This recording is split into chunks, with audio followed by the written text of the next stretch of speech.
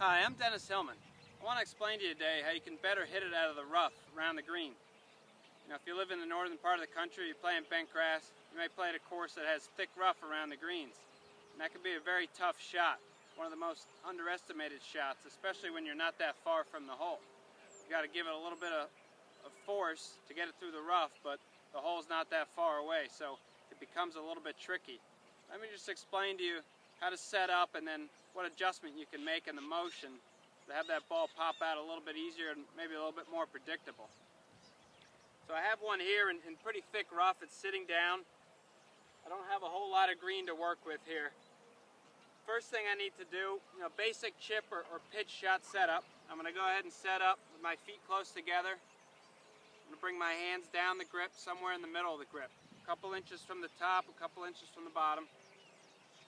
Okay, I'm going to set up with my weight left and my hands ahead. So that's your basic setup for any short game shot, chip, pitch. Okay, so we can get a good angle of attack and hit the ball turf, get that ball turf contact off the fairway. Now here, when it's sitting down in the rough, you're not going to be able to get that club face to contact the ball that well.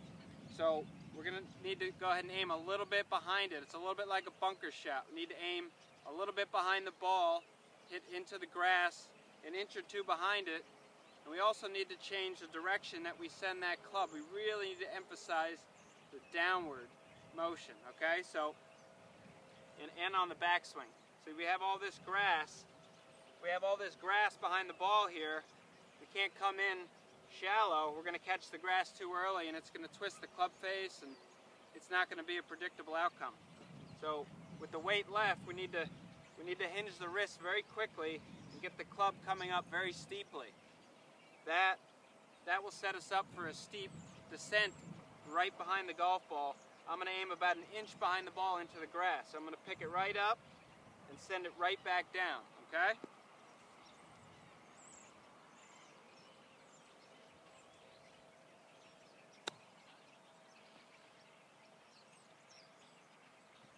So as you can see, I didn't have much of a follow through. That's because all the energy, everything is sent downward into the ground. Okay, I hit the grass about an inch behind it. I gave it a decent amount of force. I adjusted with the club face a little bit open to start because I didn't have a lot of green to work with. So the ball could land pretty softly. So it does take some practice, like anything in this game.